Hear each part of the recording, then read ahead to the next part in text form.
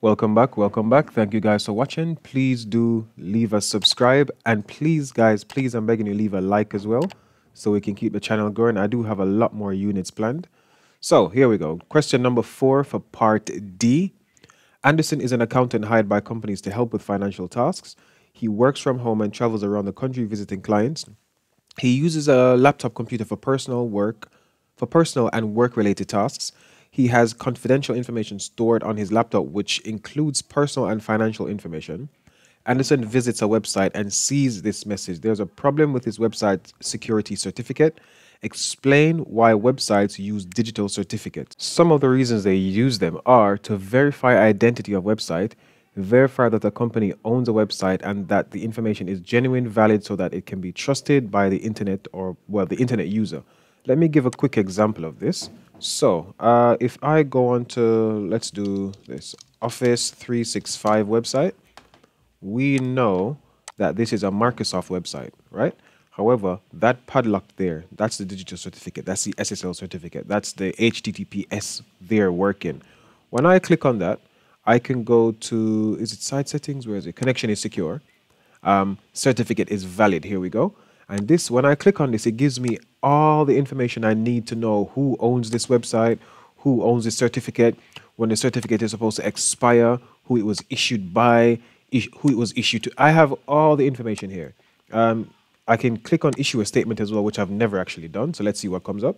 And I can see more information. So this is what a digital certificate looks like on an actual website. Let's close this. Let's close this. Okay, I'm not going to go too much into that. Let me just go back to the question now. Users' antivirus software will allow access to sites with certificates, as the certificate verifies that the website is authentic, legitimate, and can be trusted by the internet users. This is true as well. What this is, sometimes you might go onto a website on your desktop and your antivirus will flash up saying this website is not secure. Please don't go to this website, or you have to confirm that you still want to go to the website. The antivirus checks that the website is not secure by, again, doing that same thing I just mentioned. It checks if the website has a certificate. It checks whether the certificate is valid. It checks who issued the certificate. It checks all of these details to see if it is secure enough for you to go into. Let's say you're going onto a website that says halifax.co.uk. Well, you go on there and there's no certificate there. There's no padlock. There's no HTTPS. There's no SSL. Your antivirus should tell you this website looks dodgy because it's not secure. And even beyond that, Google should tell you as well. I actually don't know a website I can visit that doesn't have an SSL certificate, but as soon as you go to one that does not have, oh, I think I do know one. Is it Ventoy? No, this is not the one. But in any case, when you go to a website that does not have it, and it sees that it does not have a certificate, Google will flash up and tell you there's a big red exclamation mark here, I believe, which tells you this website is not secure. Here we go. So I actually found the website that does not have an SSL certificate. So just for anyone who's doing Unit 6 as well, that's website development, this is a very, very good website, a very good program that you can download, which is a completely free alternative to using Dreamweaver. So when you're actually developing your website, if your teacher or your school wants you to use Dreamweaver and you don't have it at home, which because it's going to cost you money, this is a good alternative. It's called Blue Griffin. When I click on the website, look what happens.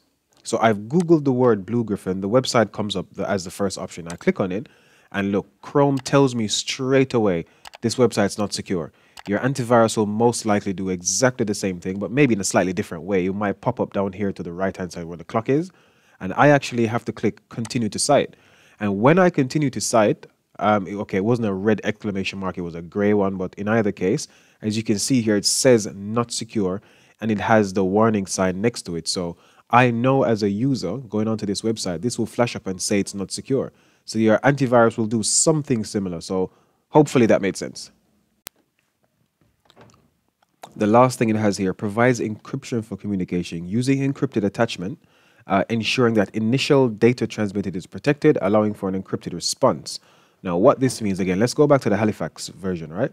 If, let's just say the website I just showed you, Blue Griffin, was the Halifax website. When I went onto it, if it did not have this thing here, look at all of this, everything in red saying it's not secure. you go onto the Halifax website, you're trying to send and receive information to your bank account. The app does more or less the same thing as well. So let's think of just Halifax as a service, right?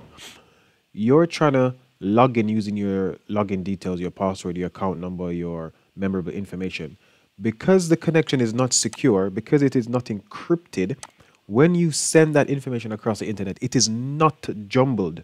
So if a third party gets access to it, all they have to do is open it like a normal Word document. So they'll just see the information like this. Whereas if it were encrypted, let's just say, do not accept is the thing that you're sending across the internet as your password, right? If it is not encrypted, this is exactly what the person sees. They see your entire details, your entire password, your entire login details, everything. If it is encrypted, they might see something like this as a basic example, right? Now, this is me doing overkill, right? But the whole point is, how would you as a normal user go from this to knowing that these two mean exactly the same thing? Virtually impossible, right? So that's the whole purpose of having something encrypted. And if the traffic is encrypted initially, then the traffic will keep being encrypted. So if I send the encrypted information to the website might send something back like accept, right? But rather than send oh, spelled it wrong. But rather than sending accept back to me, what it might send back to me is this.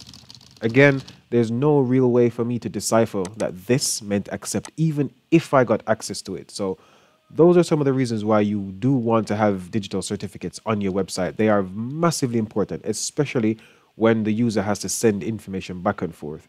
Even sending something like a simple message to someone on a website. So, you have those websites where it says like it has a contact us page and you can fill in a form and send an email and you get a response.